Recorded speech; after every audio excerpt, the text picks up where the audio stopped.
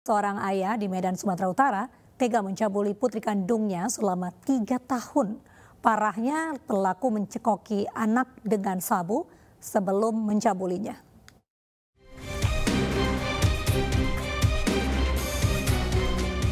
Satreskrim Polres Pelabuhan Belawan menangkap seorang pria berusia 45 tahun yang tega mencabuli putri kandungnya sendiri yang berusia 14 tahun.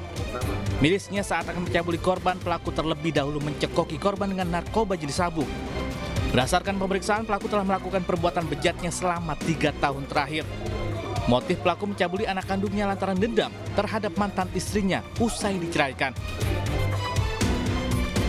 Seorang laki-laki yang berinisial YP, ya, umur 45 tahun, yang sering melakukan pencabulan kepada putri kandungnya yang berusia 14 tahun.